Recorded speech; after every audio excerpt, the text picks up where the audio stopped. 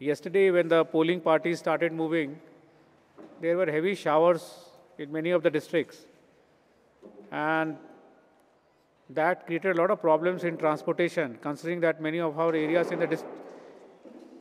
the districts, the road condition is not so good.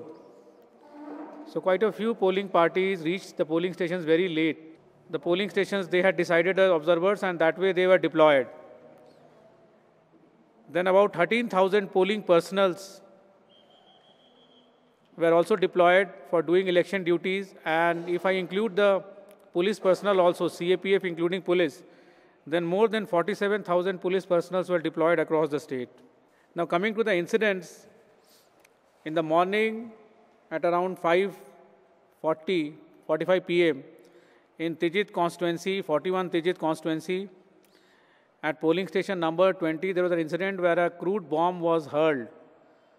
And because of that, one person got injuries. Now, this didn't happen exactly in the polling station room. It was adjoining to the polling station room, and the polling had not started. Polling parties were just preparing for starting the mock poll. Then another incident occurred in this Akuloto town, in Zunuvoto 31 Akuloto town, where there was a clash between two rival political groups. There was firing also, and in that firing, one person died. The person's name I'm told, is Mr. Kevika, and afterwards, a lot of forces were sent there, and when situation was normalized, there also polling was conducted, and polling got concluded also. Leave unless the VVPAT is retrieved.